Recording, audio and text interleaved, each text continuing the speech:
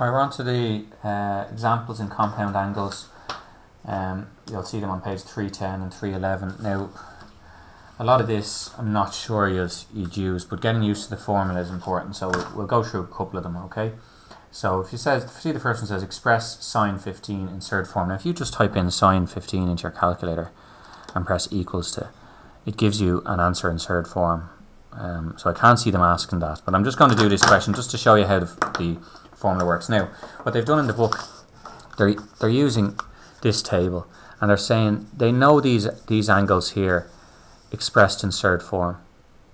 Okay, so they're going to try and relate 15, because it's sine 15, using these angles. And what they do there is they do sine 15 can be written as the sine of 60 minus 45. Okay, that, obviously 60 minus 45, and we know the sine of 60 and we know the sine of 45, and we know because we know in cos it's in there. So now you've got a compound angle, and you go to your maths tables, and a compound angle, it's on page 14, these ones, sine a minus b, so it's sine a minus b, this is a, this is b, is equal to the sine of a, which is the sine of 60, times the cos, sorry, I'll just go in there a bit closer just for this, and I'll zoom back out then, times the cos of b, which is cos of 45, minus the cos of 60 times the sine of 45. And that's from the table. So when you see a compound angle, something where it's either added or subtracted, you can go to this page, page 14. Again, I'm just getting used to using this formula. I really don't think they'd ask something like this. So now, the sine of 60, again, I'm just abandoning my calculator, going back to page 13. The sine of 60 is root 3 over 2, multiplied by the cos of 45 is 1 over root 2, minus the cos of 60 is half, and the sine of 45 is 1 over root 2.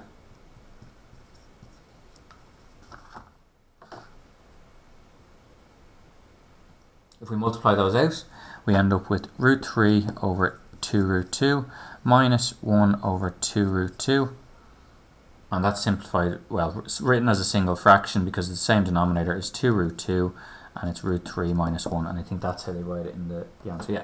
Okay. So that's 15 expressed. And again, I'm not really looking at the question, but I'm just looking at how you identify a compound angle. If it's a sine and it's an a minus b or an a plus b, or it's whatever it is, and it's same with cos or tan. Okay, so I'm not going to do the second one of those. I'm just going to go on to example 2. And I'll just zoom back out just to show you there. I think I missed it. Okay, I'll go on to example 2 now. Okay, this was example 2, and it said tan a is a quarter, tan b is 3 over 5. Find the value of a plus b. Okay, the angle's a plus b. Now, if I was using my calculator, it says use it, do not use a calculator. I would just do shift tan of 1/4, which is 0.25. Press equal to it. That's 14 degrees, roughly. I would obviously store that number, 14 degrees, and then do shift tan of 3/5, which is 0.6, close, and that is 30.96 degrees, plus the 14.03 degrees, 45 degrees, and that's the answer that they have in the book. But they use it without a calculator, again, just to get us used to these formulas. So, tan of a plus b, because we're looking for a plus b, is equal to, again, go to page 14 in your maths tables.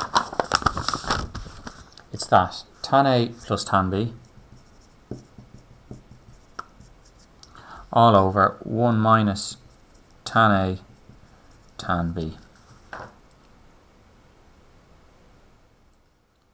I'll fill this in. So tan a is equal to a quarter, plus tan b is equal to 3/5 in this particular case. 1 minus a quarter times 3 over 5.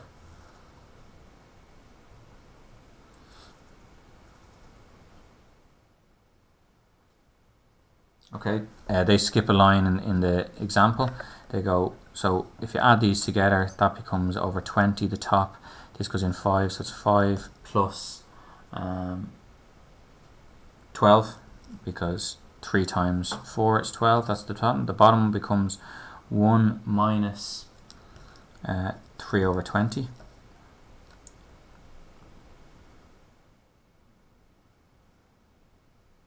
And that ends up as 17 over 20 divided by 1 minus 3 over 20 is 17 over 20. So that works out to be 1. So the tan of A plus B is equal to 1. So we're looking for A plus B. So A plus B is equal to the tan minus 1 of 1, which is equal to 45 degrees. Again, I wouldn't have done it that way. I would have used my calculator, obviously. But again, it's just getting you used to using that formula. Alright, the next question, the next example is where I would probably see it being asked in an exam. Okay, so just take that one down as well. Okay, this is more likely we see this. You see we've got a compound angle there. It's similar to what we did in the last section. We're trying to prove the left hand side is equal to the right hand side. So instead of sine A plus B, again I'm going to go to page 14 and it's there, A plus B, sine A cos B, so it's sine A cos B plus cos A sine B all over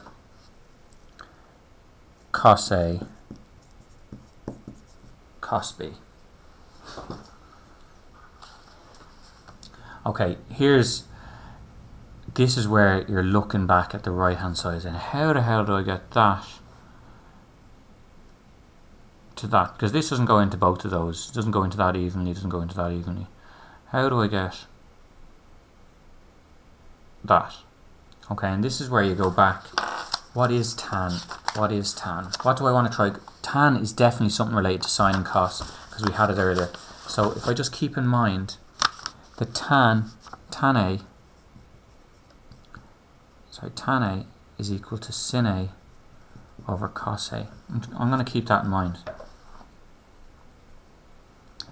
So how do I make this look like have a sin on the top and a tan or a cos on the bottom? So what I do is I realize I'm going to divide everything, both top and bottom, and this is what they do in the book. They divide everything by cos A, cos B, and this will be, I'll just put this in a different colour pen. They're going to divide everything by cos A and cos B, and you'll see this in a second why they do that. So if I do the first one, sin A over cos B divided by cos A cos B plus cos A sin B divided by cos A cos B. I've divided the top two things by that, and then on the bottom I've got cos A cos B all over cos A cos B. You'll see everything cancels out nicely, and you'll see why you divide it by cos A cos B, because you would have looked at this and said I want a sine A over cos A. So if I divide by the cos A and the cos B's will cancel out, and look, I'm left with sine A over cos A. If I divide this cos A by cos A, that's going to cancel out, and sine B divided by cos B, that's left there. And cos A cos B divided by that ends up as 1. So what you're left with is sine A over cos A plus sine B over cos B